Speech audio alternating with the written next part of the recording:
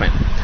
Last session we saw about the start in the fourth model. We saw about the embedded systems concept. We looked at the characteristic and quality attributes, then operational, non-operational attributes. Now in today's session we look at the embedded system application point of view and domain point of view. There are two examples. One example is on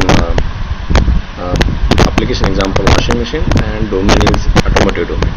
Even we discuss about the continuation of something, hardware software code design, programming model, embedded firmware design and development.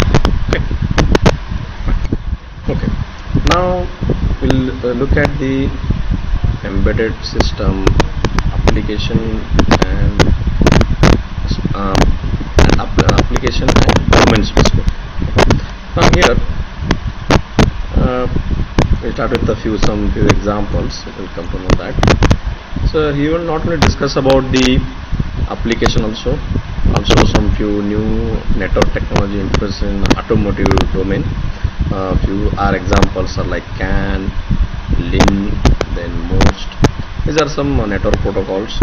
Not in detail, but in brief we'll look at it into these three protocols. Even we will look at into the electronic control unit, that is high speed or low speed, and where we have to use it. Why these? Because these are related to automotive. Okay. Now move on to next one.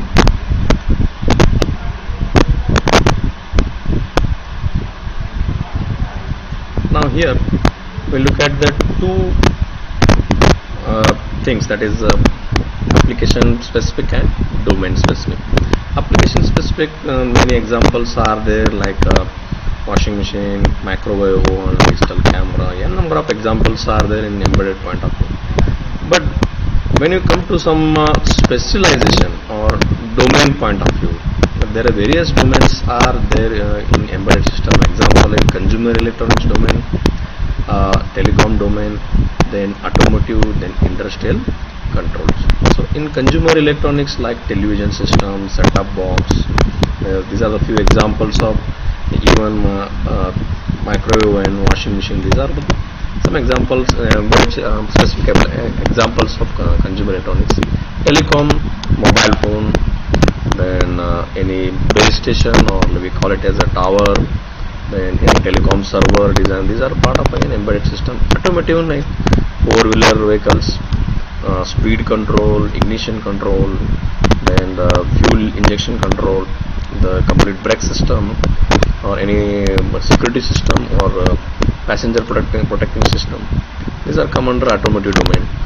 It's not that only applicable to only four-wheeler vehicles. It can be any more than a four-wheeler vehicle also. Okay. Industrial control, like nowadays fleet management is used, like online shopping, then the POS machines. These are come under the industrial controls. Now we look at the two. One example is on application specific, and another example is on the domain specific. That is, first one is washing machine, then we go to the automotive. So in washing machine, the washing machine come in two model. One is this model is called as a top loading model, and this is front loading model. Okay. So the two models are basically based on the cost. Okay. The low cost model usually it is top loading model, low cost. Front model is a bit costlier. Okay. But and again cost affect the performance also. Okay. Now look at the working of this one by one. So in washing machine, how many parts are there? Which are the parts? Well, first one is actuator, then sensor, then control unit. Okay. The actuators include like a agitator, then tub, water drawing pump, inlet valve, and some control flow, and nothing but control of the water that can be done by actuators. Okay. The sensors like water temperature sensors, then level sensors. Okay, level sensor basically how much the level of water inside the inside the tumble tub. Okay. Controls are to control the activities of sensor and actuator. We can achieve with the help of controller like microcontroller, or you can use microprocessor also. Okay, which can basically helps to coordination between the sensor and actuator. Sensor usually provide the sensor values based on the actuator acts on it. Okay, and control unit usually coordinate all these activities of not only the sensors, also the various parts of the washing machine. Okay, then there are many options are usually provided in washing machine, like light mode, medium mode, and heavy mode, duty mode. It depends on what type of cloth you are washing into used for the washing. Okay, then some display units also available on almost all typical washing machine. Display units are there, that can be done showing by LCD or LED connections. Okay, panels will be available and along with the control panel. Now look at some typical washing machine diagram. This is typical. This we can basically use for exam point of view. Okay. This is much easier to write in exam also, theory exam. Okay. Now here this shows the different parts of the washing machine. Along we can say for functional diagram of washing machine. This is the interactive panel. Then level sensors, like how much the water level, then the water inlet pipe, then water outlet pipe, then inner tub and then outer tub. This is body case and temperature sensor, and some various keyboards are there along with the LED display. Okay. Now we'll look out into the more detailed 3D diagram. Okay. We'll move on to next slide. Here we'll get the more exact picture of how exactly the washing machine inside what are things are the inside the washing machine. Okay. Now here the inner tub, outer tub. Inner tubs are having holes are there on that. Okay. So this complete tub is outer tub. Okay. Then two water inlets are there that can be pump in and pump out. Nothing but to pump, that can be water inlet is to pump the water inside the inner tub, and after after you are washing the clothes, you have to take out the excess water with the help of outer tub. Okay, these are the outer tub. Now the middle one is agitator. It will rotate in the clockwise direction or anti-clockwise direction, so that the cloths keep on moving with that agitator. Agitator having on that these are the different shapes are used. It's not typically same shape, different shape will be available. Okay.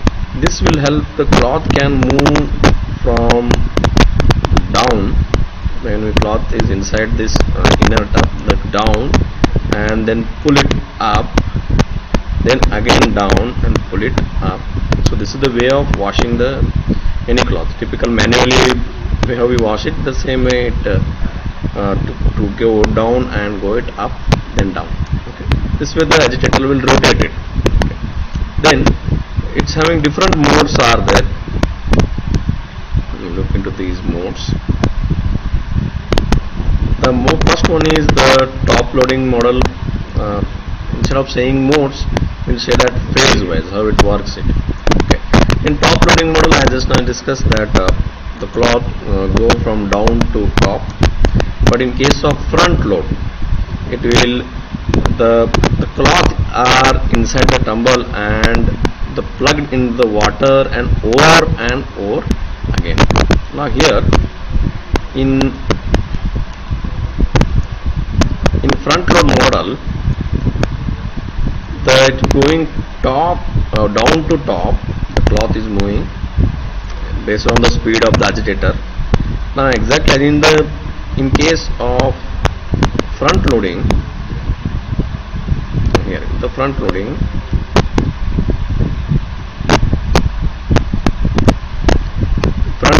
it move the cloths from down to top, then top to down, keep on repeating. Here Now instead of writing this one, I'll write like this. This is down top and this is okay. This way the cloth is start moving it. In case of front loading, it will rotate like this along with the inner tub. Inner tub is rotating, outer tub is in stable fashion. The functionality is same, but the capacity held by a front load or the weight of cloth is more capacity compared to, in front load, more capacity compared to the top loading. Okay. Now I'll move on to next part, the phase. Okay. In second phase, usually need the three surfaces are there: wash, spin and rinse. The wash is to only to clean with the help of water, which include like with the help of soap and detergent, nothing but mixing of water and detergent in proper, and it can mix with the cloth also. And the cloth can be different types of cloth. It can be cotton, it can be silk, or it can be thick, any type of cloth also. The spin can be achieved with the help of your agitator. The spin mode is basically used, or spin basically used to remove the excess water or remove the water from the cloth. This can be achieved with the help of centrifugal force. Okay, it will keep on rotating without any water. There is no, the excess water is removed with the help of water outlet. The water we need to remove from the clothes with the help of spin. The centrifugal force will create here like this. Here, so when centrifugal force, the cloth will come to the edge of the inner tub. Because of the centrifugal force, the excess water from the cloth come out and collected at the outer tub. How it is collected? Because of inner tub having lot of holes are there. From this hole, the excess water come out from the cloth. Okay.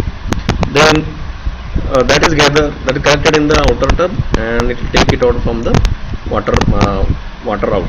Okay. With the help of pump. Okay. Then rinse one is basically to remove any excess detergent or soaps are from the cloth. It will keep on rotating with the water, inside the water. It will keep on removing it. That way it will remove the excess any detergent or dirt from the cloth. Okay. Now the different features are available. It's not that only to wash, spin, rinse. The different modes are there: heavy duty, heavy mode, light mode. Nothing but how much speed of agitator, that RPM will decide that. Okay. If it is light mode, the RPM speed is lower speed, because cloths are like silk. You can't rotate that silk cloth in the and heavy mode, or we can't increase agitator RPM, although it will get tear out. Okay. Based on the type of cloth, different modes we can choose it. Then different interactive or display panels are there. It will provide the status of whether it is the water is full, the temperature is under control, or any other error message displayed on it. And with the help of this interactive panel and the coordination of sensors, the keyboard and actuators, different parts of washing machine, we can coordinate with the help of microprocessor. Now we'll move on to this is about the simple way working of washing machine. Now I'll move on to the next, that is domain specific. Looking at the washing, there are few parts are there, like actuators, sensors and the control unit. But if you look at the automotive domain, n number of parts are there, or n number of sub units are there. Instead of saying part, units are there. Okay. Now for example, here battery management, then engine cooling fan, then oil and water pump, then emergency brake system, then security gateway if you are connected to any internet, okay, or any router you are using it. Then some camera system is available, then air suspension, then rear camera. So nothing but seat control, nothing but n number of units are there. This is one simple example. Actually, the more number of units will be there. Each unit having one different controller or processor is used, and these are connected by some network. Okay. Now, how many things will be there? More widely complex units are like airbag controller, then anti-lock braking system (ABS). The more complex things are there. Seat belt, the mirror adjustment, a simple algorithm is required, but in case of the airbag we need specialized controller also required, and it should act immediately. Okay. Then some DSP controllers are used, and some are electronic control units also are used. DSP is for any, if you are working with any media or any sound based or video based system are using it. Usually in small vehicle also there are 20 to 40 units are there, or ordinary there controllers are used. If it is sophisticated vehicle or luxury vehicle, it's having around 75 to or more than 100 number of controllers are used.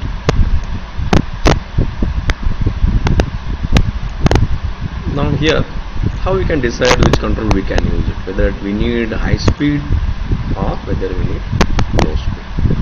Two control units are there: high speed embedded control unit and low speed embedded control unit. In case of high speed, of course it will provide the result in in faster way, or response is much faster. Like example, it is used in the fuel injection unit, anti-lock braking system unit, then airbag, steering control, transmission control.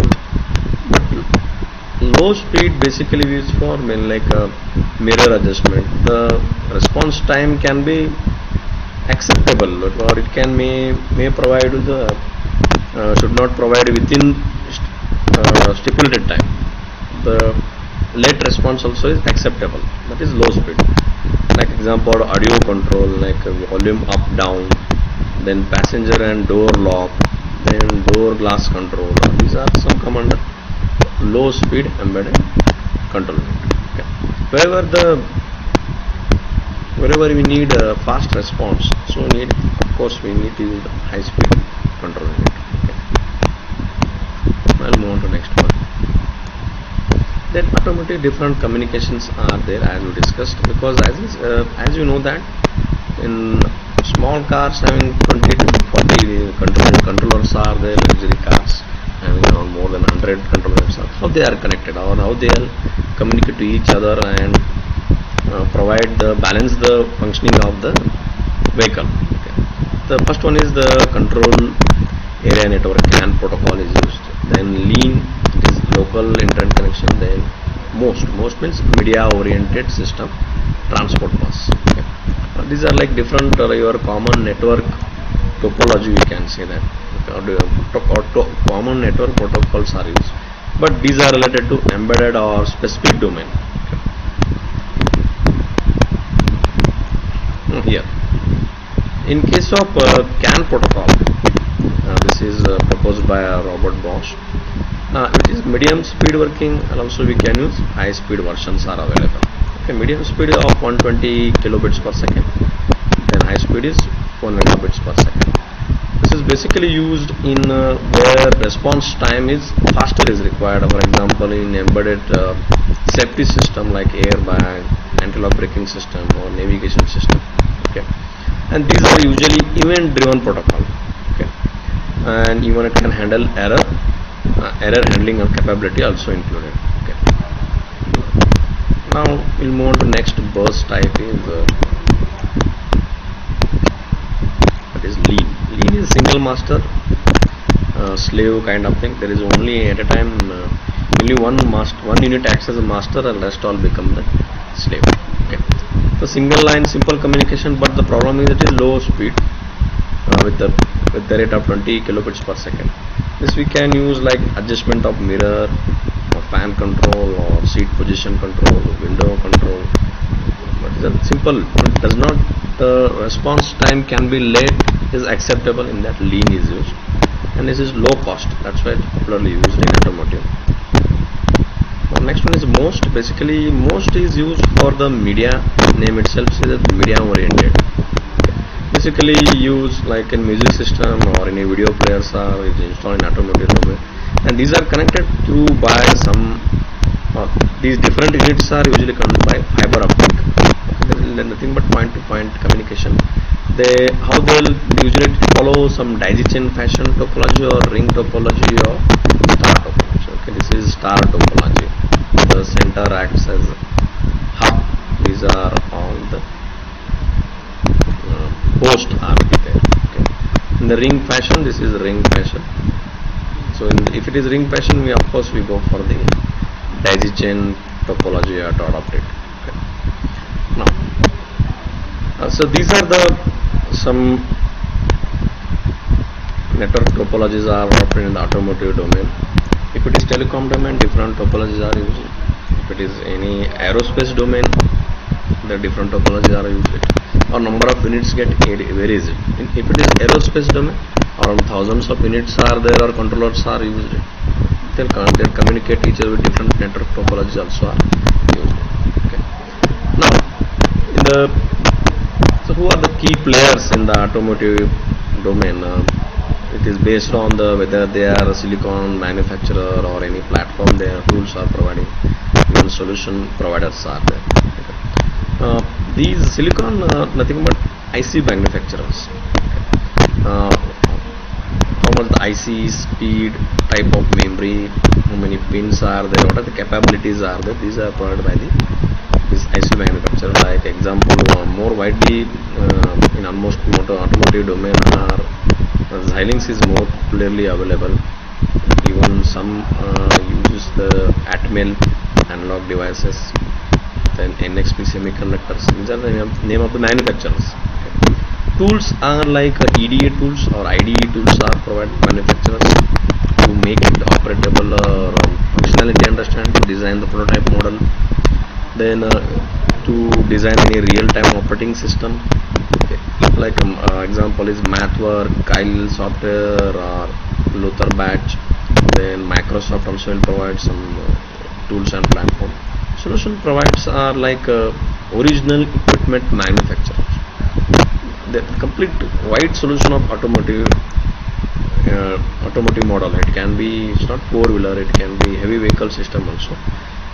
Most popular solution provider is Bosch, then Denso, then Continental also is there. Even our Indian company Infosys also will provide the automotive solutions. Okay. Delphi is more popular European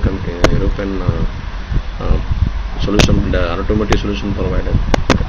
So these are the names of the few who are key players in the automotive model. Okay. In the next session, we'll look at the hardware software co-design model. Okay. Thank you.